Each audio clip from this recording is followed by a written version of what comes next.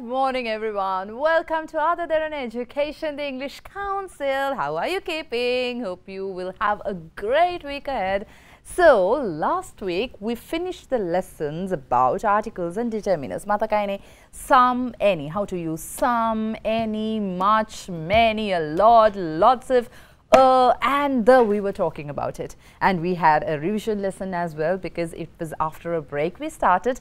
So if you missed any of our lessons, you can of course go to our YouTube channel and watch it on YouTube. So our YouTube is Other Derana Education, the English Council, and all these lessons I discuss here, basic to intermediate level grammar, are there on our YouTube channel. It's under English Phase 3, English Council Phase 3. So you can watch everything on YouTube. So what is it we are going to discuss this week?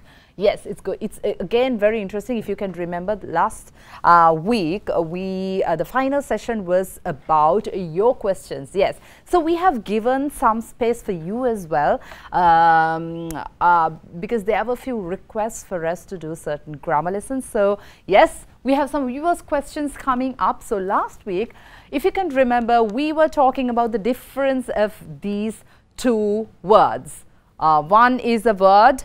One is not a word but a part of a word, which is a prefix. So non and none, non and none. So when we were discussing this, so this question was sent by Darshani Nanayakara. So Darshani asked for the difference of non and none. So I was talking about prefixes, if you can remember. Let me quickly recap. So if you take words in English, you have these words in families, right? So when you take the word agree, so if you take this as a base word, so I had a very descriptive lesson on prefixes, suffixes, which is affixes. So if you missed the lesson, you can go and watch it. So if you fix something before the word, right, you call it a prefix. So let's say, for example, you go and fix dis here. So you get disagree, which is the opposite of agree. So dis is a prefix which gives you the opposite of the base word. So disagree, right? And then you have suffixes where you fix after the word, and let's say agree and ment, suffix ment, and you have agreement, which is a noun. So all these words are in the same family, which starts from the base word agree. So this is all about the prefixes and suffixes. I had a very descriptive lesson. If you missed it on TV, you can watch it on YouTube. So non and none are, non is a prefix where you fix it to a word before the word, and you again get the opposite of that word you are referring to. So for example, okay, let me erase this for you. Let's give them the screen. Right. So this was a quick recap of what we did. It was the latter part of last week. So non and none. So as you can see, non means, look at the screen. Non means the orange box. Non, N-O-N, non. Non means not or without. Non කියලා කියන්නේ නැහැ. එහෙම නැත්නම් ඒකේ එතන මොකක් හරි without. ඒක තොර කියන meaning එක. So if you take the word smoker, if you say non-smoker, smoker is a person who smokes. දුම් බොන පුද්ගලයාට අපි smoker කියනවා. දුම් බොන්නේ නැති පුද්ගලයාට පාවිච්චි කරන්නේ නැති කෙනාට අපි කියන්නේ non-smoker. Look at the screen. So you have alcoholic, මත්පැන් වලට ඇබ්බැහි වූ පුද්ගලයෙක්. එහෙම නැති පුද්ගලයාට අපි කියනවා non-alcoholic කියලා. And you must have seen this word non-alcoholic drinks. ඒ කියන්නේ non-alcoholic drink. There is no alcohol in those drinks. So this is a non-alcoholic. නැහැ, alcohol නැහැ.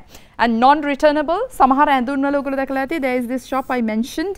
The white clothes are non-returnable. Non-returnable කියන්නේ returnable කියන්නේ you can return. Return able. බලන්න එතනත් ඔයගොල්ලන්ට පේනවා ඇති මේ able කියන suffix එක. Able කියන්නේ හැකියාව තියෙන. meaning එක උනත් able කියන එක හැකියාව තියෙනනේ. එතකොට returnable කියලා කියන්නේ return කිරීමට හැකියාව ඇති. එතකොට returnable. එහෙම හැකියාව නැත්නම් non returnable, non exchangeable, right? මේ වචන දැක්කලා ඇති. එතකොට non තියෙන තැනක ඔයාලට හිතා ගන්න පුළුවන් non කියන එක prefix එකක් හැටියට ගිහලා දාන්නේ no or without. අර තියෙන base word එකේ quality එක නැහැ කියන meaning එක, right? Look at the screen and you have profit organizations. If you don't make profit in an organization like NGOs, you call these NGOs non-profit organizations. ඒ කියන්නේ ව්‍යාපාර පවත්වගෙන යන්නේ ලාභ උපයන්න නෙමෙයි. Profit organizations කියලා කියන්නේ ලාභ උපයීමට තියෙන ආයතන. Non-profit organizations කියලා කියන්නේ ලාභ උපයන්නට නොවේ ඒ ආයතන තියෙන්නේ. So non is a prefix and it gives the meaning no or without that quality. Right, okay. So what is none? Look at the screen. None කියලා කියන්නේ again නැහැම තමයි, but it is a pronoun. Pronoun අර he she වගේ pronoun එකක්. Not any, no one කියන meaning එක none එකේ තියෙනවා. Right? None of the participants. None of the participants. කිසිම participant ke none of the කියන දාන අපි කියමු none of the participants, none of the students, none of the colleagues, none of my friends, none of the family members කියලා කිව්වොත් ඒ කියන්නේ කවුරුත් නැහැ. කවුරුත්. ඒ කියන්නේ family, none of the family members අපේ පවුලේ member කෙනෙක් කිසිම කෙනෙක් member කෙනෙක් නැහැ. ඒ විදිහට තමයි none of the family members කියලා දැම්මොත් ඒ අදාළ group එකෙන් none කියලා කිව්වොත් කවුරුත් නැහැ කියන meaning එක අපි දෙනවා. Look at the screen. So none of the participants came, none of the students asked questions, right? None. Oh, I want none. මට මුකුත් එපා. I want none. මට මුකුත් එපා. Again, none means නැහැ. Again, not any කියන meaning එක තමයි. හැබැයි none කියන එක තනියෙන් stand කරන්න පුළුවන් වචනයක්, but non කියන එක you always use it as a prefix, right? අපි ගිහලා prefix. Pre කියලා කියන්නේ මොකද්ද? කලින්. Pre කියලා කියන්නේ කලින්. Fix කරනවා කලින්. Prefix. Prefix. අපි කලින් ගිහලා fix කරන එකක් තමයි non කියලා කියන්නේ. So this is the difference, Darshini. So that was your question. So I answered that. So this week the lineup is, so we had Darshini's question and then we have, okay, so Otto Lanka, I'm not quite sure who this person is. Nama naha. Habai, yes, thank you very much again for your compliment. And yes, you have complimented us for doing these lessons in an interesting way. Thank you very much for that, Pute.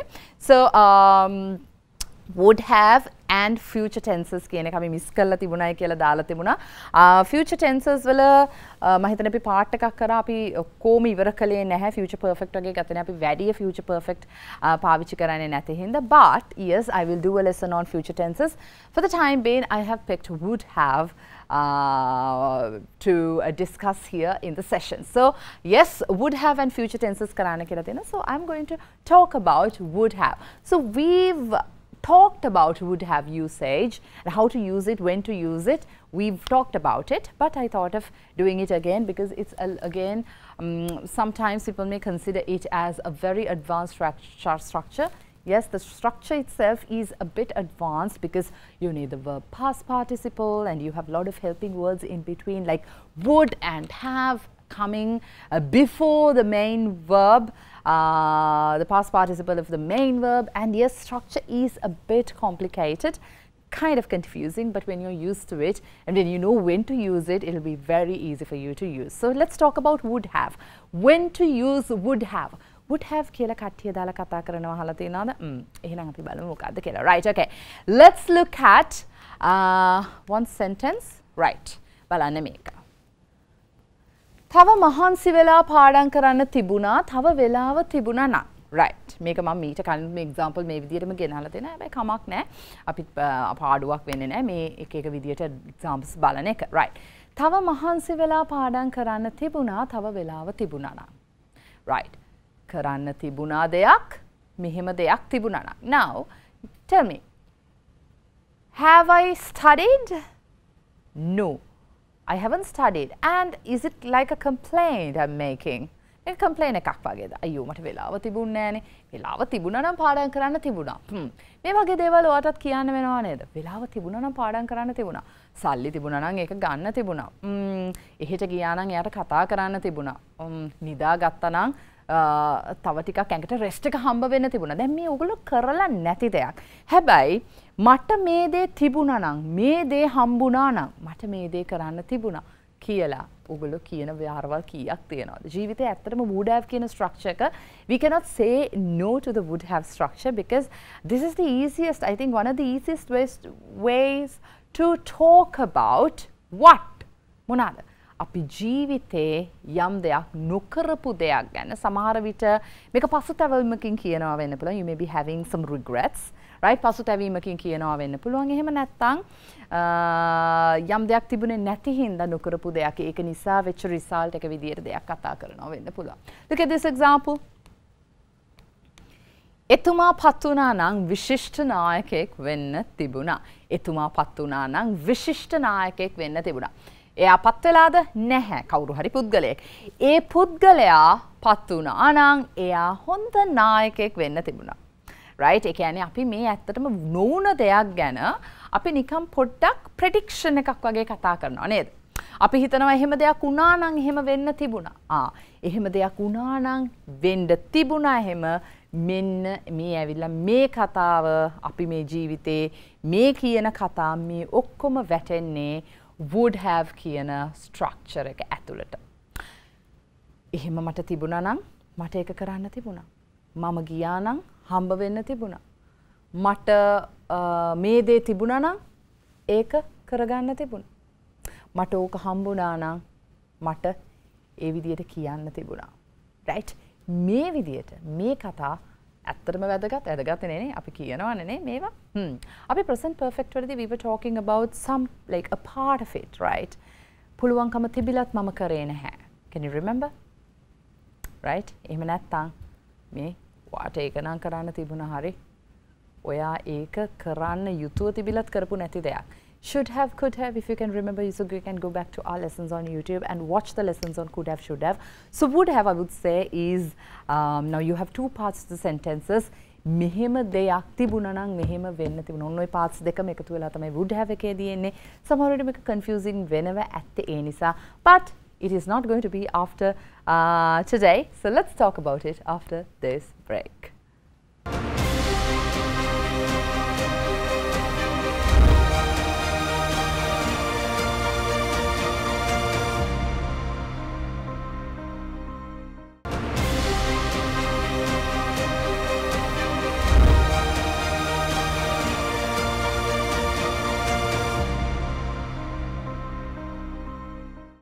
Welcome after the break, and you're with Derana Education, the English Council Phase 3, and we are talking about your questions. Yes, I'm answering some of your questions. So we were talking about non and none. It was by Darshani Nanayakara on YouTube. Yes, that's why I always say connect with us on YouTube. If you have any questions, send us the questions. We would love to facilitate those lessons here in our studios. So the second question was would have. So these are some of the questions you've sent. So what is would have? How to use would have?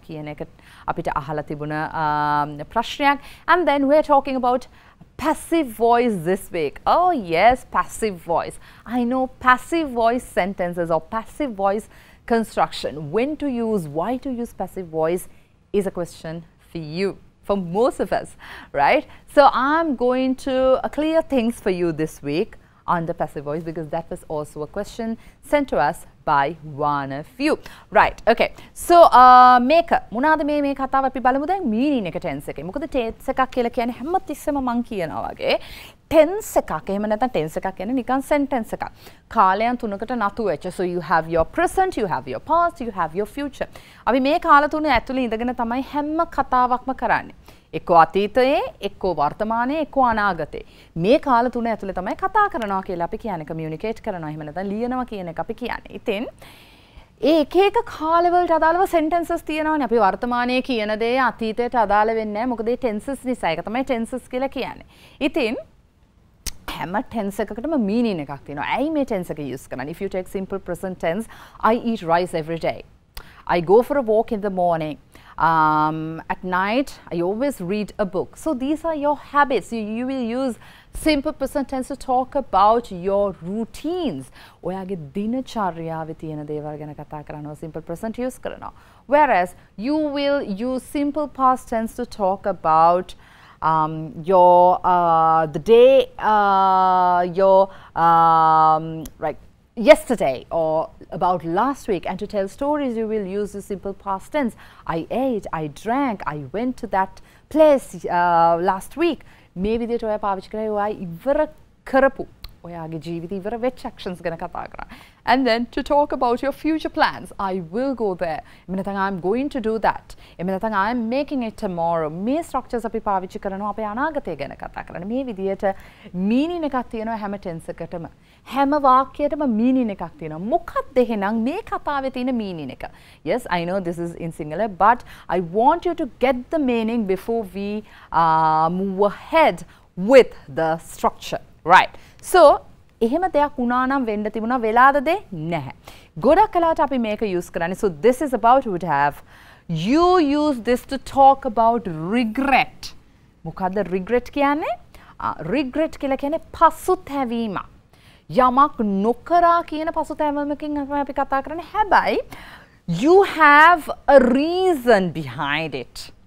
යම් දෙයක් නොවුණා තමයි මට ඒක ගැන දුකයි. නමුත් ඒක නොවුනේ මෙහෙම දෙයක් එක්ක තිබුණේ නැතිද නැත්නම් තිබුණේ හින්දා මොකක් හරි reason එකක් හින්දා. Here you use to talk about regret. And then to say what you wish had happened. අපි සමහර වෙලාවට අනේ wish එකක් මගේ ප්‍රාර්ථනාව එහෙම දෙයක් වුණා නම් වෙලාද නැහැ වෙලා නැති හින්දා. එහෙම නැත්නම් සමහර දෙයක් වුණා නොවුණා විදියට අපි අයියෝ එහෙම නොවුණා නම් කියන එක ප්‍රාර්ථනාවක් විදියට කරනවා. Yes, you use this structure to talk about wishes, right? That had happened or maybe hadn't happened. වෙලා නැති දෙයක් ගැන. And then we use this structure to talk about imagined scenarios, right? Imagined. ඔයාගේ මනස ඇතුලේ මැවිලා තියෙන දේ වෙලා නැහැ. මේ හැම තැනකදීම කොහොම හරි දෙයක් මොන හරි එක්ක වෙලා නැහැ. එහෙම නැත්නම් ඔයාගේ හිතට අනුකූලව වෙලා නැහැ. එහෙම නැත්නම් වෙලා තියෙනවා. ඒකට ඔයා එච්චර pleased නැහැ ඒක ගැන. ඔයා ඇත්තට කැමැත්තක් නැහැ ඒක ගැන වෙච්ච එක ගැන. සමහර වෙලාවට right? ඒ නිසා මේ imagine scenarios අනේ මෙහෙම වුණා නම් right කියලා past එකේදී වෙලා නැති දේවල් ගැන same thing wish එකක් වගේම තමයි wish එකක් කියන්නේ ඒකයි. අනේ මෙහෙම දෙයක් වුණා නම් අයියෝ එහෙම වුණා නම් මෙහෙම වෙන්න තිබුණානේ. අයියෝ අපරාධ මට ඒක කරා නම් මෙහෙම කරන්න තිබුණානේ. මේ regrets මේ ඔක්කොම එකම වගේ තමයි තේරුම මෙහෙට වෙන්නේ. So yes, this is about would have. Right? This is would have. It's basically a wish. Right. So let's look at the structure. Now, after the meaning, let's look at the structure. Now, structure is a bit confusing as you can see. පොඩ්ඩක් විතර දැන් මම මෙතන මේ mark කරලා නැහැ. helping verb එක එහෙම කියලා මාක් කරලා නැහැ. හැබැයි බලන්න අපිට පටන් ගන්න මේකේ. Yes, look at the screen. So, if you take this as part 1 and this as part 2, part 2 can be at the beginning and part 1 can be the second. Now here part 1 is first, part 2 is second, right? Part 2 කියන්නේ මේ තුනම boxes තුනම එකතුව. Part 1 කියලා කියන්නේ මේ boxes හතරම එකතු. Right? Okay. Right. So, what's the structure? If subject had verb past participle, right?